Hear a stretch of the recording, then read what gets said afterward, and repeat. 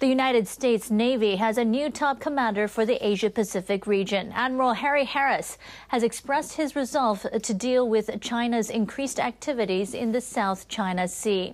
In his inaugural address, he described China's claims there as preposterous. Harris made the remarks at a change of command ceremony in Hawaii. The new Pacific commander is a Japanese-American born in Japan. From North Korea with its quest for nuclear weapons and the means to deliver them intercontinentally, to China's preposterous claims to and land reclamation activities in the South China Sea. The U.S. will rebalance to the Pacific. Our joint force will work closely with our allies and friends in the Indo-Asia-Pacific region.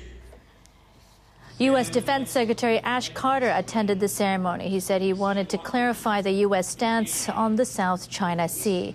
Carter said the U.S. is demanding an immediate halt to land reclamation and opposes any further militarization of disputed territory. China has been undertaking land reclamation work at several locations in the Spratly Islands, which are claimed by other parties. Harris and Carter are traveling to Singapore to attend a security conference on the Asia-Pacific region that begins Friday.